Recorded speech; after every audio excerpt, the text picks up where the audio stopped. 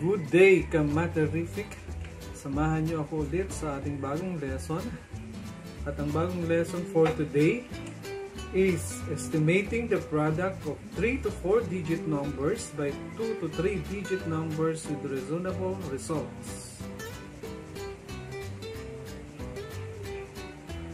After going through, you are expected to estimate the products of 3 to 4 digit numbers by 2 to 3 digit numbers with reasonable result. Let us review first. Give the place value of the underlying digit. Number 1, 4,565. 5 is the underlying digit. So, what is the place value of 5? Very good. Ones. Next, 9,342. The underlying digit is 9. What is the place value of 9? That is correct. Thousands. Next, 6,734. The underlying digit is 7. What is the place value of 7? Correct. Hundreds.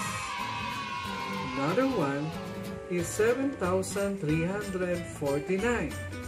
The underlying digit is 4. So, what is the place value of 4? Yes, tens. Next, 8,734.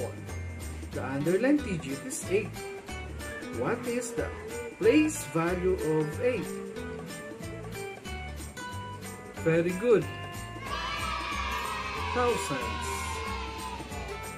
Now, let us round the following to the highest place value.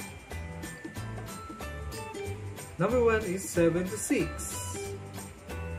If you round 76 to the highest place value that is correct, 80. Next one is 745. And your answer, that's right, 700. Another one is 4,433. Your answer is, that is correct, 4,000.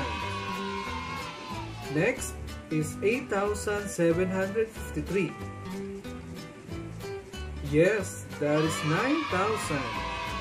Another one is 46,356. And your answer is 50,000. Now we have a story problem. Christian and his brother can harvest 545 kilograms of pineapples a day. About how many kilograms of pineapples can they harvest in 36 days? Notice the word clue about how many. It implies that you are not required to give actual product. You just estimate. Let us try now. Step 1. Round the multiplicand and multiplier to the highest or greatest place value. So 545 is rounding or rounded to 500, and 36 is rounded to 40. Step number 2, multiply the rounded numbers. To multiply the rounded numbers, count all zeros. We have 1, 2, 3 zeros. Then bring down the 3 zeros. Then multiply 4 and 5. 4 times 5 equals 20. So 20,000 is the estimated product. Let's have another example. Estimate the product of 7,683 times 873. Step 1. Round the multiplicand and multiplier to the highest or greatest place value.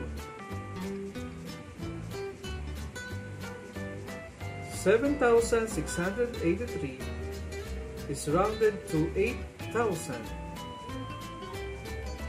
873 is rounded to 900. Step 2. Multiply the rounded numbers 8,000 and 900. Count all the zeros. We have 1, 2, 3, 4, 5. We have 5 zeros. Bring down the 5 zeros.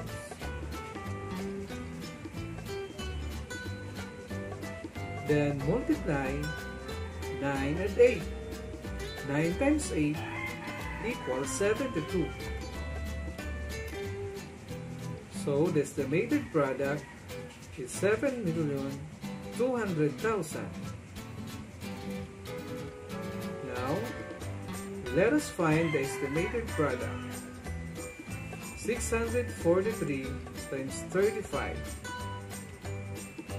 First, round to the highest place value. 643 times 35 becomes 600 times 40. 600 times 40 is equals to 24,000. Next, 862 times 64. Round to the highest place value. Becomes 900 times 60. 900 times 60 equals, yes, 54,000. Next, 732 times 786.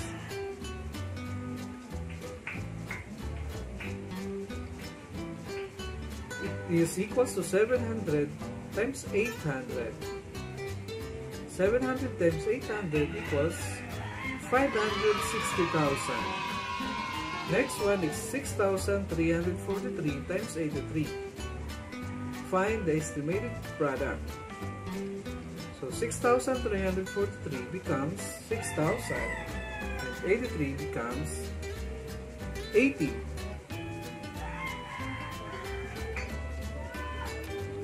6,000 times 80 is equals to 480,000. Next one is 4,975 times 654. 4,975 becomes 5,000 and 654 becomes 700. 5,000 times 700 equals 3,500,000. Now, get your paper and ball pen and let us estimate the products. Children, it's your turn.